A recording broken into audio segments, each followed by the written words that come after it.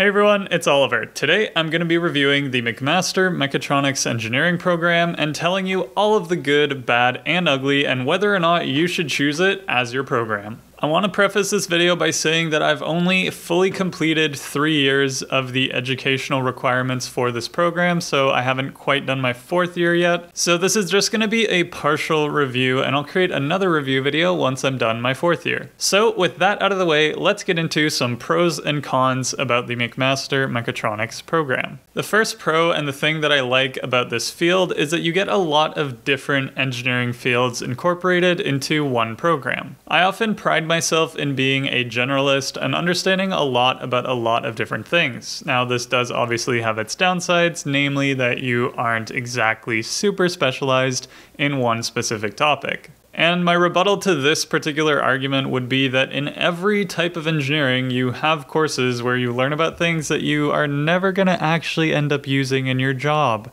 I know, big shocker. So in my opinion, as long as there are enough classes that give you some employable skills, you're going to be pretty well off, and outside of that, you'll be doing your projects and coursework and whatever else to make your resume look good. There is something to be said for having a good, broad, and general knowledge base, but I'm also someone who values efficiency, and having content that doesn't directly apply can make you feel like you're wasting your time. I find that it's in these courses where I feel like the content is unrelated to my degree that I don't end up doing very well, because I adopt this attitude that I'm never going to end up needing this in my real life anyway, so what's the point of doing well in this course? In hindsight, I don't really think this way of thinking has served me well, because I don't really have a choice in taking these particular courses. So there's no reason to complain, because taking a random civil engineering course or a random thermodynamics course is exactly what I signed up for when I decided to go to university for engineering. So I don't recommend taking this attitude towards any course that you take in your undergrad, because, as you might imagine, it can end up harming you and harming your GPA and causing you to underperform on your own expectations. Now, the second point is related to the first pro, and that's essentially that you can really be anything in this mechatronics engineering program. If you want to spend time focusing on the software side of things, you can end up working for a big tech company as a software engineer, or if you spend lots of time delving into mechanical topics, you can end up as a mechanical engineer. I find this to be a good and bad thing about mechatronics, and in your earlier years, it kind of feels like you have all the options in the world and that you can work in any engineering job that you want. The only problem with this is that you will end up having to spend some time upskilling to get to the same level as somebody else who may have gotten educated in a more focused field. But I realize now that the same goes for pretty much every other engineering student as well, regardless of what field they are in, because the job description almost never matches exactly what you've learned in university. A student who only goes to their classes, never joins a team, doesn't work on personal projects, doesn't try to get a related internship will likely never get hired, because they're not learning how to apply the skills that they've gained. A big part of university, which they suck at promoting by the way, is finding ways to apply the things that you've learned inside of the classroom. Because if you think about it, it's really not the university's problem if you don't get a job when you graduate. As long as you finish your degree, the university's happy and they're getting their money and you get this piece of paper from them. Now, this being said, that doesn't mean that universities don't give you these opportunities to learn and apply your skills in a practical manner. There are tons of teams and clubs that you can apply to and that you can join, and that can really help you develop these skills in order to be employable. Many universities even encourage their students to launch their own teams, so if there's nothing that you're interested in, you can take your own initiative and try to start something and build up a following, I guess you can call it, from other students. There are so many good transferable skills that can be gained from these kinds of experiences.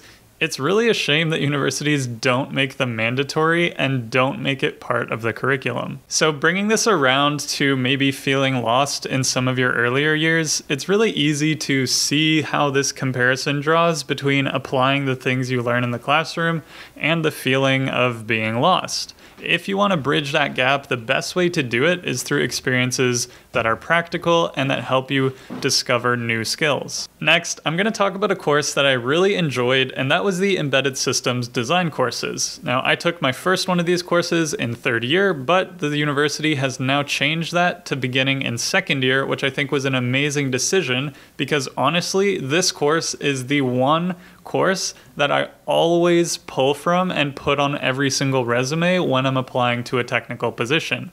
It is so applicable. There are so many transferable skills from this course, and by putting it in second year, I think they are making more jobs so much more accessible to so many more mechatronics engineers, because this type of thing is extremely practical and an extremely useful skill, and you can kind of show off the things that you do in the labs.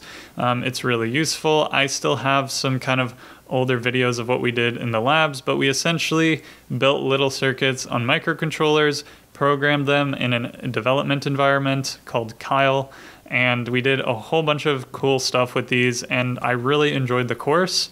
So, I highly recommend that you guys, if you're taking mechatronics, try and do as well as you can in this course, because it is kind of the core, the soul of mechatronics, if you will. Yeah, it was a good course. There are also other courses in this program that teach you some really useful skills, even if they might not be the most interesting. For example, we took a software engineering design course in third year, in which I basically designed a graphical user interface using Python, and I then took what I created in that course, co-opted it, and then created a grade checkup application, which I then put on my resume and used to apply for additional jobs.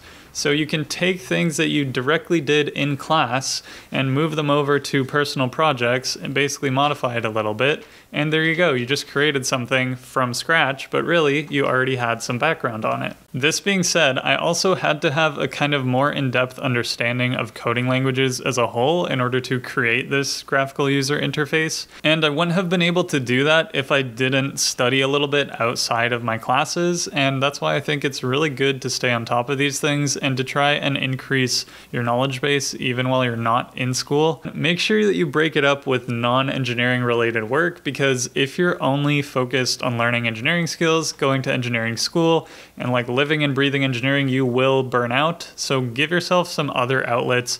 Go join a sports team, go get creative, so that you don't absolutely fry your brain like I did in my second and third years. In this program, up until they moved the embedded systems course to second year, I found for me personally that third year was the year where things really started to come together and you really begin to understand what it means to be a mechatronics engineer. And I believe that fourth year is going to help me even expand more on that knowledge base. And another cool thing is that when you enter third year, you'll be very pleasantly surprised by how many people all of a sudden seem interested in hiring you just because you've hit the third year. Now, my list of cons is a little bit shorter, but obviously they still exist, and a lot of the pros I mentioned could be spun into cons, as I did a little bit earlier. But the first one is that, again, as I said, up until this past year, where they moved the embedded systems course to second year, I found that you don't really learn too many useful or employable skills up until you reach the third year of this program. And since you're competing with a lot of other classmates and students from other engineering schools, getting a job anytime before third year is extremely difficult, and it can be even really difficult in third year unless you do well in these classes and you learn stuff outside of school.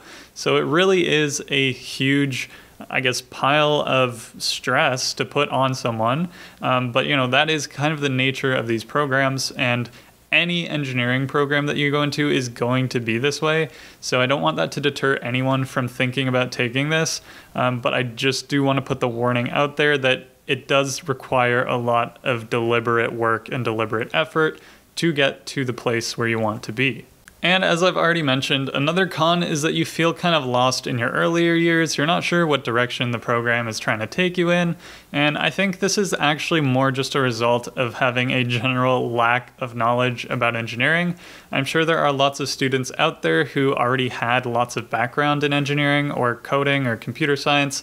I was not one of those students, so I did feel pretty lost in my second year. Balance this out with improving your knowledge, improving your skills, and trying to basically play catch up a little bit. Another problem with learning the most kind of important things in third and fourth year is that you also begin to feel the time crunch of graduation around that time, and you realize that you are really running out of time when it comes to putting together all of these skills and trying to get hired by a company, because you might feel as if you haven't quite learned enough for what the company wants you to do, which is where internships come in, so you can learn on the job. Realize that the things that you've learned are actually useful and that somebody requires those skills from you. You just have to understand how to put all these things that you've been learning together.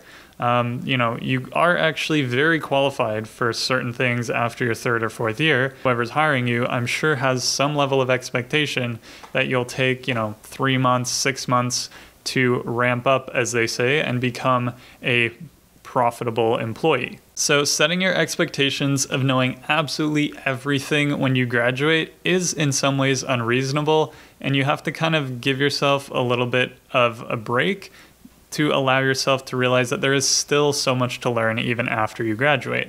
Now, my final con that I've actually talked about many times on this channel is specific to the mechatronics name. It confuses everyone, so most of the time I just end up going to people and saying robotics.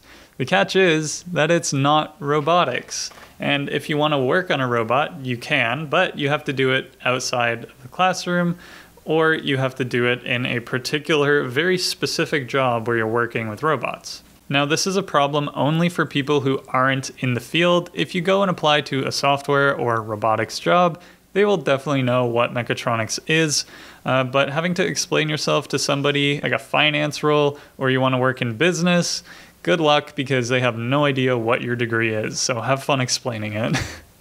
Just some final nuggets of information about the things at McMaster University about the mechatronics program is that they have a lot of cool kind of related teams. The one that comes to mind immediately is the SumoBot team.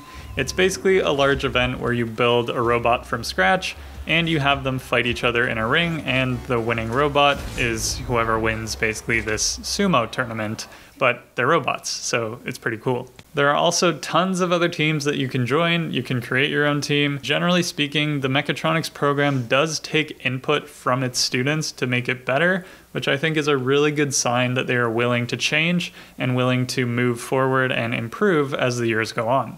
So in the future, I can see this program being a very solid program. My final critique for McMaster Engineering as a whole is that they need to make the co-ops mandatory in first year, just like the University of Waterloo does.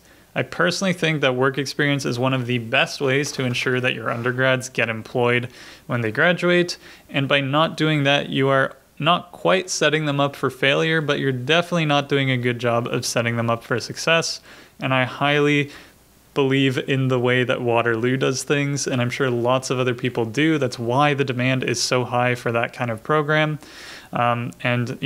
Universities try to differentiate themselves by doing things differently, and McMaster says, oh, well, our co-op program is the most flexible, and yes, it is, but it's also not mandatory, which I believe that it should be. Anyway, that's my final 2 cents about the McMaster Mechatronics Engineering program. Thank you all so much for watching this video. Let me know what you thought down in the comments down below. Let me know if you got interested by watching this video or maybe one of my other videos, and I'll see you all in the next one. Thanks for watching.